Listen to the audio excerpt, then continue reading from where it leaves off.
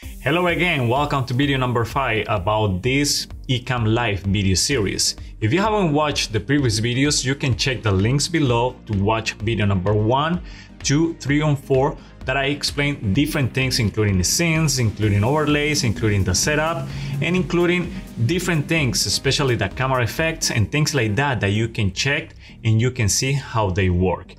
Check also those videos to make sure you're understanding the whole process when you're producing the first and how you can set up your scenes and how you can put together a basic presentation when you are starting to live stream. So check that out and let's continue with this one.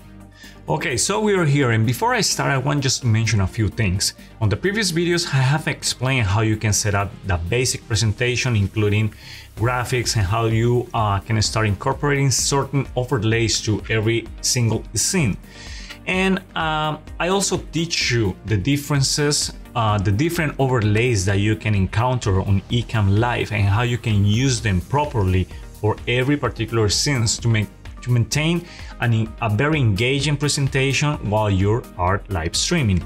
So in this occasion, I want to just talk to you about how you can set up your audio, how you can set up your microphones, and how you can start putting audio and some sound effects if you want to on your presentations and also on your different scenes. If you have one microphone or you have multiple microphones and you want to organize them based on the different scenes, you can do that. So I want to start by the sound levels panel. If you don't find this one right here when you start Ecamm, you can find it right here. There is a little icon on the main window that you can just press it and it'll show up. You can organize, like I said on video number 1, this is just a basic setup I normally do, but normally this thing doesn't appear here. So when you first start Ecamm, it's going to be some other place. So if you want to follow the same structure like this, you can do so. All right, so when you find the main menu for the sound levels, it's going to recognize automatically the microphones that you have attached to your computer. It can be through either HDMI or through USB. There are many ways that you can connect a microphone to your computer. You can use things like this little device right here, the audio that I normally use to record professional audio. This is the Zoom H6. It's a really nice piece of equipment, and I normally use this to record all my professional audio. But you can also incorporate different things. So right now this one is not connected to the system, so it's not going to be listed here on the different microphones connected to the sound levels on Ecamm. So what I'm going to do is I'm going to explain how you can start adding different, let's say, audio levels or audio layers. And to help you understand a little bit how this thing works, you have a list of the things that you have connected, or your microphones that you have connected. So you pick the one that you're going to use, or the main one you're going to use. So let's say, for example, in this occasion, it is connected to my computer's microphone. But I don't want that one. That sound maybe might not be the good quality that you require. So I'm going to connect it. I have connected my right now is this one, the Rode Wireless Go mic, and I have connected through my camera, so it can record very good quality, or it can also, I can just provide really good quality audio when I'm talking. Of course, the audio that I'm producing right now is through a microphone that I have right here. It's also a Rode mic, and that mic is connected to my Zoom H6 device. This mic is also perfect when I'm recording audio, but in this occasion, I just want to show you how I can connect directly from this mic to Ecamm, so I can have this without me using it. So if I connect this piece right now, it is on. So if I turn it off, you can see right here that even though I can pick it and unmute it, nothing is happening right here on the levels.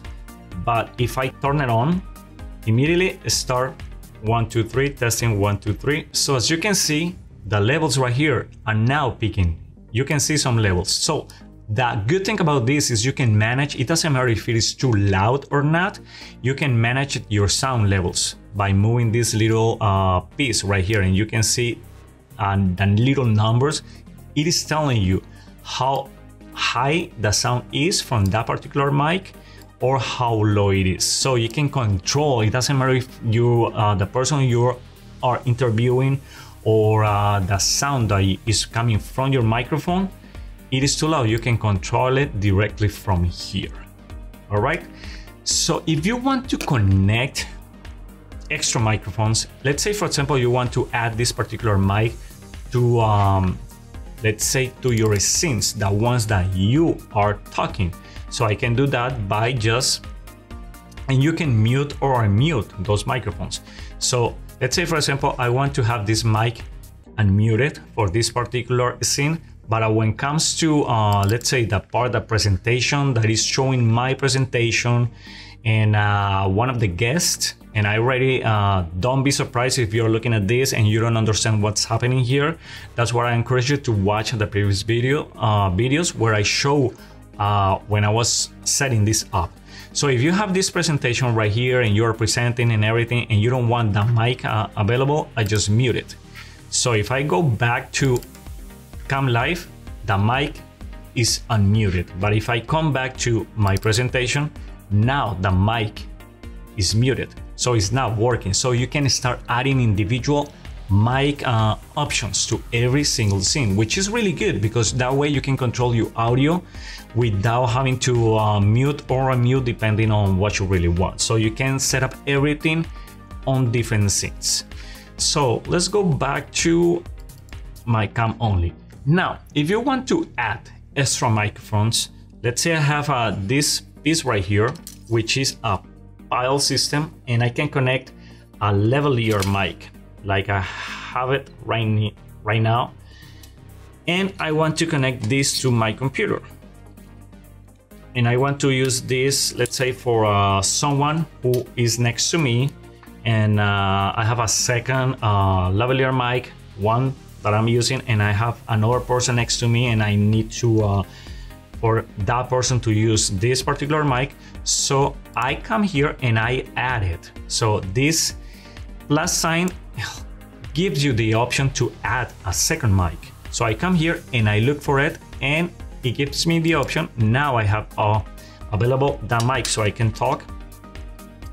Sound, testing. And now it's included. I can adjust the levels to it, and each mic is independent from the other one. So I can add, let's say for example, I have a guest next to me and I want to mute the other one and leave this one on. And I can do the same thing when I'm on this one and I want to mute this one. So if I come back to this, my microphone is muted, the other person is not. So if I come back to myself, mine is unmuted and the other person is muted. That's how it works. If you want to delete this microphone, you just click the minus button. So it is not longer there. So the good thing about those things is every time you add an extra microphone, you can control not just the audio, but you can control also what kind of scene you want it to show up, and the levels, the whole things that you want to do with it.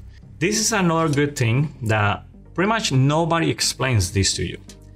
When you have a device, a cell phone device, an iOS device, in this occasion I have my my iPhone, I can use this also as a camera and as an audio device. So I need to connect this to my computer through USB, make sure it is recognizable by the computer, and once it does that, if it doesn't show you, so you reset Ecamm, and then when you start Ecamm again, it's going to show up. So if I want to add that one, I'm going to see it right here, so I can use it now as a device. Of course, I'm not using it right now to talk through that, but you can add it, and now you can have the option to use that one either as a camera or as an audio device.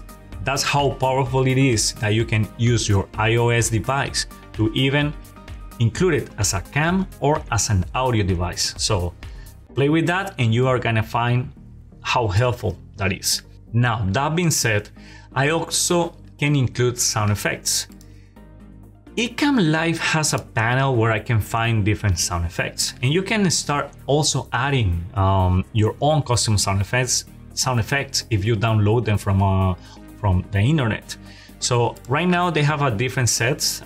Let's say applause, bicycle horn, and things like that. So let's say you want to add this to a particular, let's say for example, I want to play with this one and I want to add this one to this particular scene. So I just come here, I drag it and I add it. So every time I play that scene, that's going to play the sound effect as well. And you can start adding those things on every single scene. You can start adding different sound effects and different microphones and different things, so you can start making your presentation more engaging that way. And if your product requires like sound effects, you can download them online from the internet, of course, and then you can start adding them right here. So by just clicking the plus sign button, you can, if you have specific sound effects or you want to create a group of sound effects to be playable while you're doing a presentation, you can do that. Also, another way for you to add sound effects or to control a little bit of what the sound effects can do for you, you can just come here to the gear icon and you can add to the scene where you have selected. And you can add also a hotkey, so you can type the hotkey, maybe J, and you can control the volume, how high it'll play, or you can also control the sound effect volume right here. So once you hit on your keyboard the hotkey J, in this case that's the hotkey I have assigned to that particular sound, is going to play if I'm doing something, if I'm presenting online a product and something nice, or someone leaves a nice comment, you just say, hey, we have another comment, or we received money because we're donating money to some specific charity. So you can do different things for you to keep people engaged while you're presenting. When you are having an interview with someone right here, you can also adjust the interview microphone by doing this. In this occasion, of course, I'm not showing that part until I get to the video where I'm going to explain how the interview panel works, but you can also control the volume right here.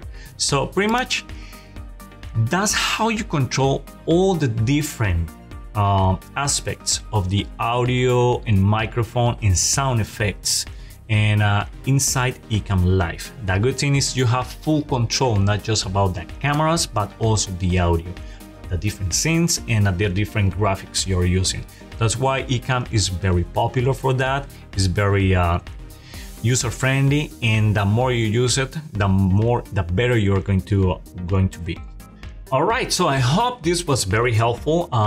Like I said, every video is going to be explaining in detail different things from Ecamm Live. So if you haven't watched the other videos, I encourage you to do it. So check the links below, and I hope to see you on the next video where I'm going to keep explaining things for you to become the better live streamer online that you can be.